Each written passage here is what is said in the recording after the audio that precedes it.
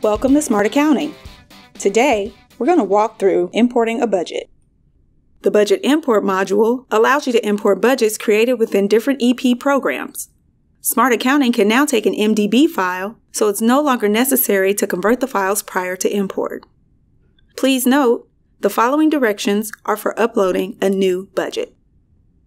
From the main menu, go to the Budgeting and Cost tab. Then, select Budget Import. In the ribbon, click the Import Budget icon. From your computer, select the budget file you wish to upload. Click Open. In a few moments, your budget will populate. Be sure and set your Budget tab to New Budget. You don't have to select a currency when doing your initial import of the budget.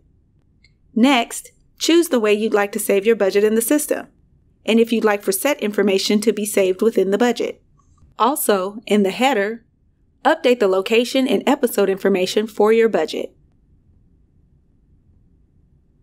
Make sure your codes are correct.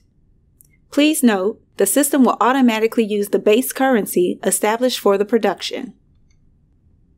To format and rid your budget of unnecessary characters, use the Remove Character Formatting field to remove unwanted characters such as hyphens or slashes. Select Create Missing COA if there are accounts within the budget that have not been created in the accounting system. Invalid accounts will highlight red for easy identification.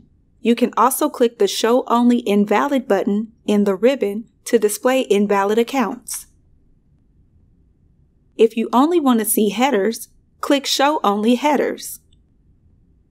Remember, you can't bring budgets into headers in Smart Accounting. By checking the Copy Budget Amount to EFC button, the system automatically copies the budget amount into the EFC. When loading the budget for the first time, you should always click this button. Don't forget to set your currency, location, and episode if this is an episodic budget. And that's loading a budget in Smart Accounting. Thanks for watching.